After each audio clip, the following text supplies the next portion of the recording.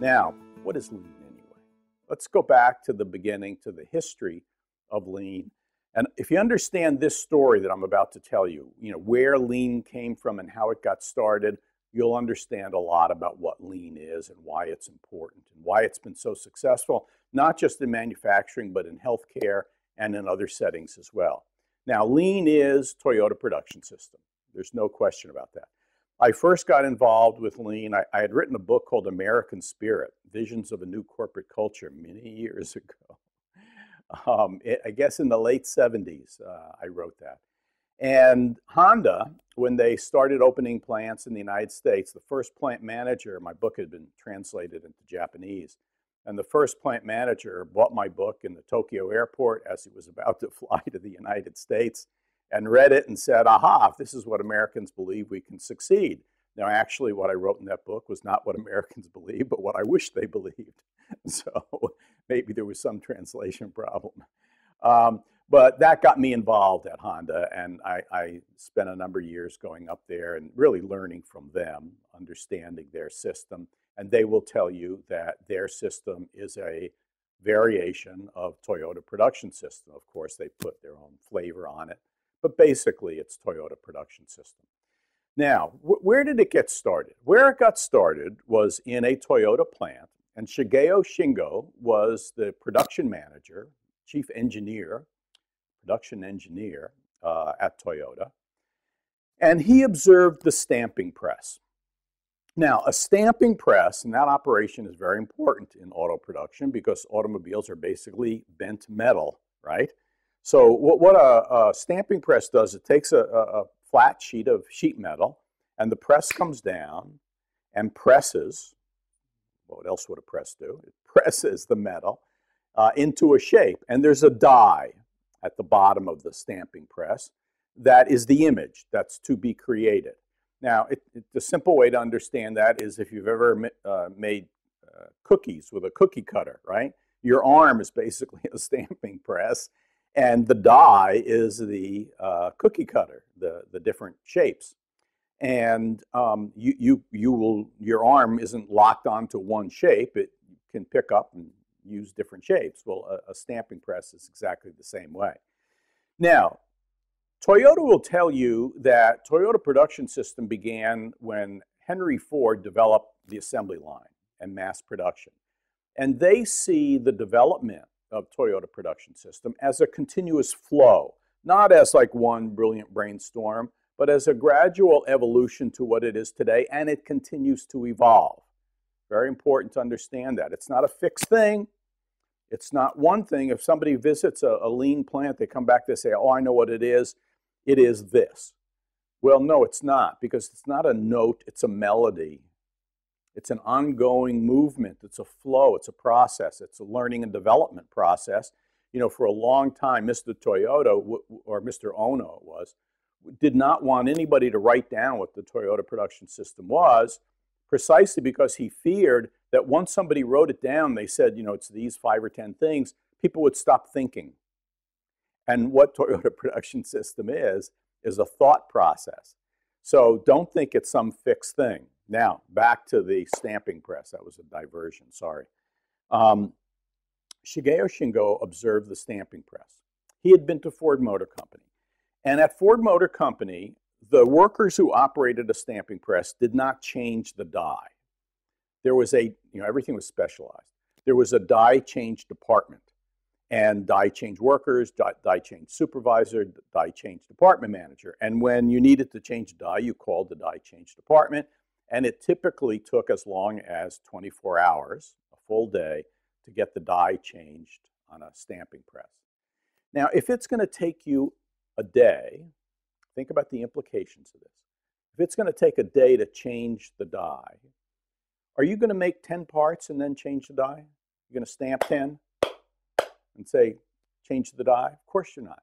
You need to stamp a whole lot. You need to, stamp 1,000 or whatever the number is, but a lot. Now, if you stamp 1,000 parts, what are you going to do with them? Where are they going to go? They can't just sit there. They're big, right?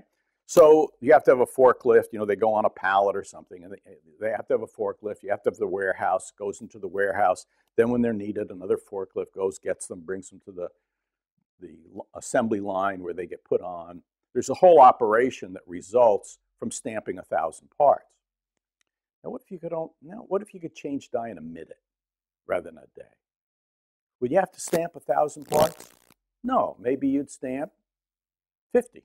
I don't know, but some much shorter number, which means you wouldn't need the warehouse. You wouldn't need the forklifts. You wouldn't need the forklift operator, the warehouse supervisor, the warehouse department manager. Poof, all could go away. Last time I was in Marysville, Ohio, at Honda, they have what they said was the world's largest stamping press. And there was a flip chart next to the stamping press, and on it had .54. You know what .54 was? 54 seconds to change dies on the world's largest stamping press.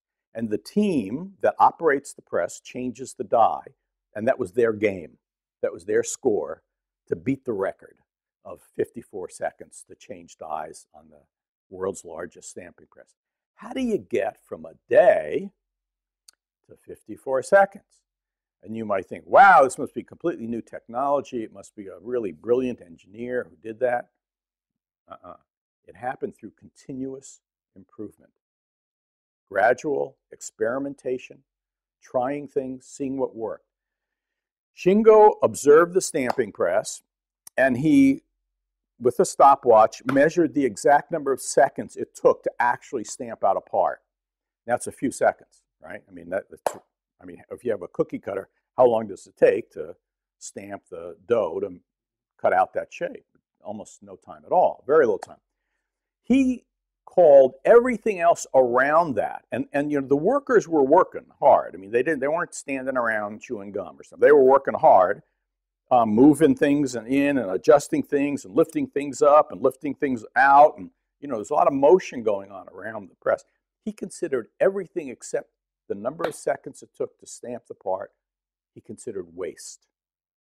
Now, this is a very disciplined, rigid definition of waste, because the workers working on the press, they didn't think that was waste. They thought everything they were doing was productive, and they were working hard. And in fact, so did the managers. But Shingo, considering everything else non-value adding, rather than the value adding stamping of the press, he asked them to think about how they could eliminate some of that non-value adding work. And asking them to think about that and take responsibility for that. These are all lean principles, by the way. Just think about them. Asking the team to take responsibility and think and experiment. And they tried things. They tried, you know, a platform that was spring-loaded and lifted the metal up so they didn't have to bend down and lift it up and put it in. They experimented with rollers that rolled in the dies in and out very quickly. They experimented with a lot of things. And no doubt, many of the experiments didn't work. But that's okay. That's how progress is made. Progress is made by experimenting and saying, you know, it's okay if things don't work. Try something else. That process went on for years. And through years of experimentation, it got to that 54 seconds that I last saw at Honda. I have no idea what it is now. I'm sure they beat it, but it's a good example nonetheless. So all of the lean principles of just-in-time, you know, eliminating waste, teamwork, studying the process, experimentation, using the scientific method, looking at the data, those are all lean principles that we'll talk more about. But you can see them right there at the origin of the Toyota production system.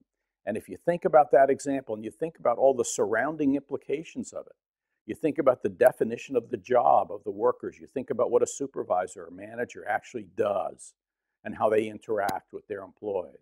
You think about the physical workspace, the technical system, as well as the social system.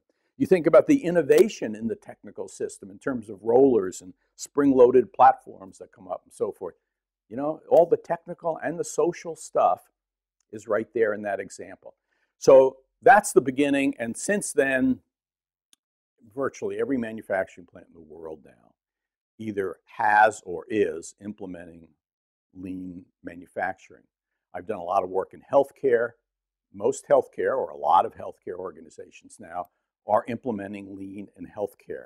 And I can give you lots of examples from either healthcare or manufacturing or other types of organizations where taking the principles, they've been able to make great gains in productivity and quality and the quality of work life in the organization. So that's just a little history. Let's go on and talk about the key principles and